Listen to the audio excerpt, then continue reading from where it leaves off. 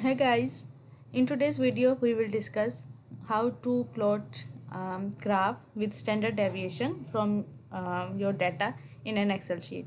In previous video we have discussed that how to calculate average and standard deviation and relative standard deviation RSD from your experimental data. But today we will discuss how to plot a graph from this average value along with its standard deviation. Okay, so let's start. If for example, if you have a data like that in your Excel sheet, then you simply need to select the column between which you want to plot a graph. For example, if you want to plot this data on x-axis and this average value, keep in mind that whenever you want to plot a graph between two different columns, and if you have a samples number more than 2 or 3, then you need to take average of these sample, not individual sample. So here in this case the average of these three sample is marked here in this column E. So I will select this data for on x-axis and then press key control, and then we'll select this data of average, that is the average of these three sample, and then go to insert. From insert, select here bar graph, select from this bar graph, and here you can see this type of graph will appear here. Okay, so here you can see that this bar graph has been plotted here, but if you carefully check the values, that on x-axis we have selected our range in points, point 1, point 2, point 3, but in this graph these values appear as 1, 2, 3 and so on, not in point. There is a major variation between values of x-axis in the graph and that we have in the data. So we will delete this type of graph. For plotting such type of graph, when your values are not according to your provided data, then you just need to you don't need to select any data here. You first of all go to insert, then go to this type of bar graph, and then select this blank clustered column. Okay, after selecting this type of graph, blank graph will appear. Just place a cursor here and right click and then go to select data. Okay, so here you need to add your column for between which you want to plot your graph. So for this you need to click on, okay, I will reduce the size of sheet so that it is clear to you. I will move the graph here and then click on right click and then go to select data and yeah, press add, then add series name here. What is the series name? That is average. So you will write average or whatever the series name you want to put here. For example, it is a percentage removal or anything else, whatever the series name of your data, just write the name here. Okay, and then series values. For series values, place a cursor here and then you need to put the cursor here and then scroll it down so that all the cells having values will be selected, then press OK. So after that you need to go to this side and click on edit, and also need to add axis label range here. For example, x-axis label range is 0.1 to 1, so place a cursor here and then select data of your x-axis values and then click on OK.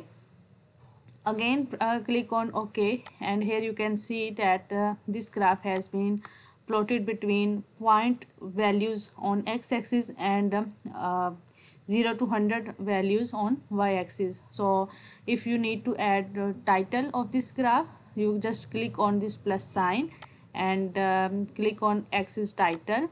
If you want to remove this chart title from here, you can click unmark this, that is chart title will be removed automatically, and also unmark grid lines to remove the lines in the graph. Okay, so here you can see a graph has been plotted with the x-axis and y-axis values. So on x-axis you can write your axis title here.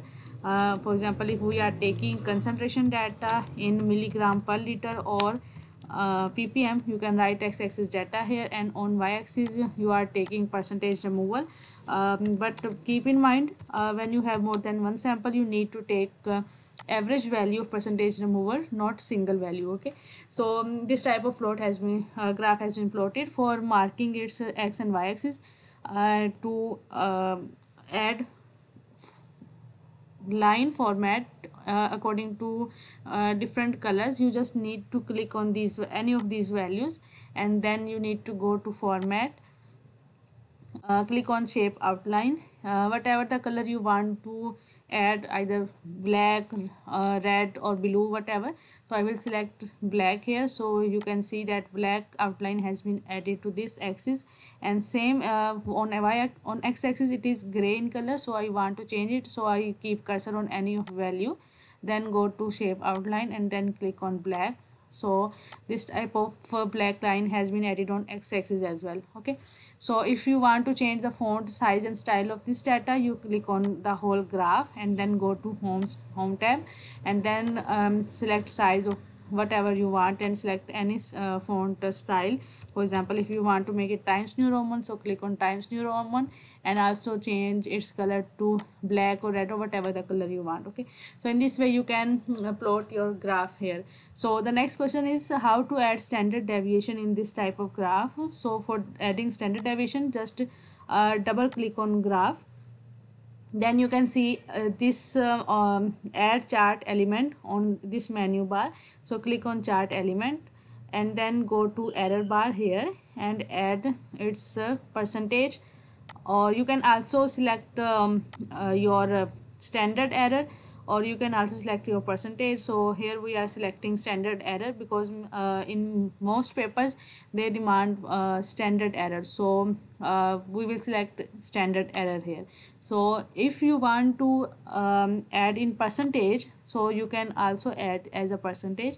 So here we are adding it as a percentage. Okay, so this is automatically added into your graph. But if you want to change this standard deviation, if you want to add this standard deviation data into your graph, then you need to double click on graph, and then this on this side this will appear.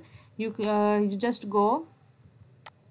need to go here and then go down.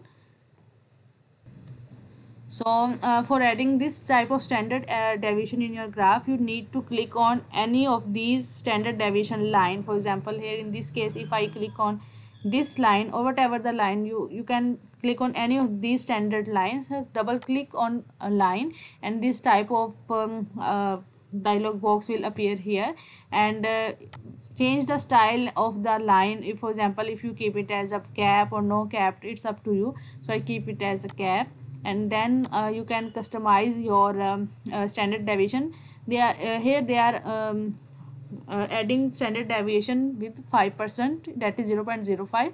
so you need to customize your standard deviation because you have already calculated above your standard deviation. So for adding this standard deviation into data, you need to click on custom, then click on specify value. So in specify value, you need to add positive error value and negative error value.